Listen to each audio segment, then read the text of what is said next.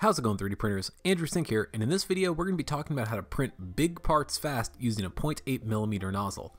Printing out objects using a larger nozzle is a great way to make large parts fast by cutting down on the overall number of layers in your 3D model. This is perfect for printing out big parts that don't have a lot of fine detail. The 0.8mm nozzle that I'm using came as part of a set that I purchased on Amazon that included a full set of tools for swapping nozzles and a few different nozzle sizes for about $11.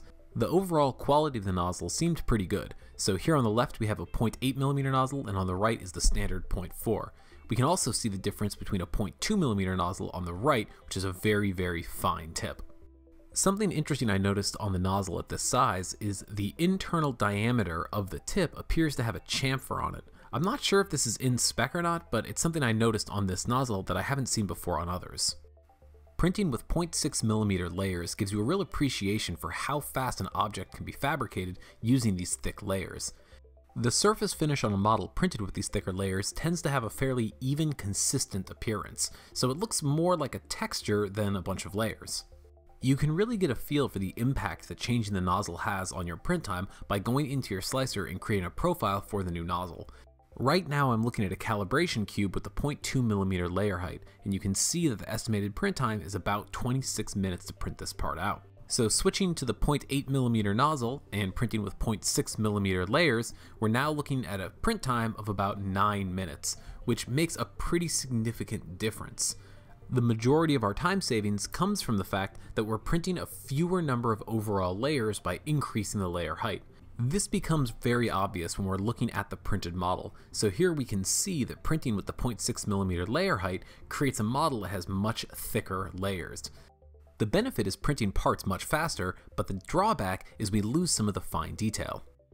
I wanted to test out the larger nozzle when printing something a little bit bigger, so I maxed out the build volume on my Anet ET5X with this Benchy. I don't print Benchies very often, but I thought this would be a fun way to test out how well the large nozzle works when printing something that's got a lot of real-life problems, like overhangs, bridging, steep angles, and things like that. I printed this Benchy out on the Anet ET5X, which has a build volume of 300 by 300 by 400mm, which is perfect for using a larger nozzle. One of the things I noticed when printing out using a larger nozzle is the filament absolutely flies off the spool. So this video is not sped up, but you can see the spool in the background is spinning pretty much continuously, and that's because the rate of consumption is very high when using a large nozzle. Small defects aren't as readily apparent when printing out with this larger layer height, so the layers have a very even and consistent look to them.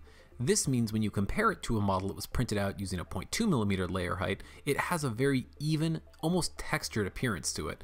Because of the thickness of the layers, the seam can be fairly visible, like you can see here on the left, but the overall texture looks pretty good, and the bottom of the Benchy looks great. You can very clearly make out the text.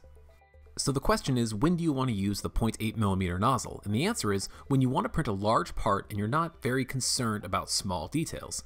Using this nozzle is a great way to make large, even layers in a fraction of the time it would take using a smaller nozzle. If you've used a larger nozzle before, let me know what your experience was.